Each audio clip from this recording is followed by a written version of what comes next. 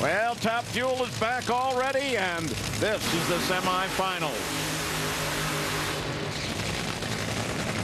Tony Schumacher will come out against Spencer Massey.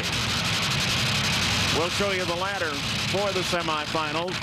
Morgan Lucas and Antron Brown up in just a minute. What great matchups we have in Top Fuel for the semifinals. 3 Don Schumacher racing cars, and then there's the lone Morgan Lucas team. No Alanabi cars out there right now, though. Update on Gary Denson. Here's John. And, of course, we saw what had happened in that second round elimination with Jack Beckman. As Jack crossed the line, got over, there was some contact. Gary's team, along with help from Jack Beckman's crew, fixed the team with some sheet metal plates that they riveted onto it. They got it out here. They did all of their work, got the car prepared, and they were the very first car out here in the lines. And Jack even came out and autographed the car. Jack Beckman was here and here. Well, Morgan Lucas on the line along with Antron Brown and Spencer Massey up there right now.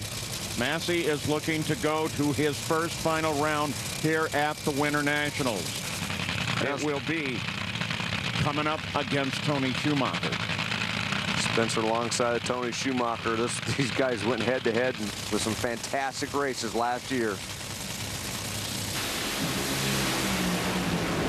Wow, did you see Spencer pull that thing off the ground? Oh, look at that run. 374, 328 miles an hour. That is the second quickest pass ever and the fastest speed ever. Wow. Spencer is here to play and play big.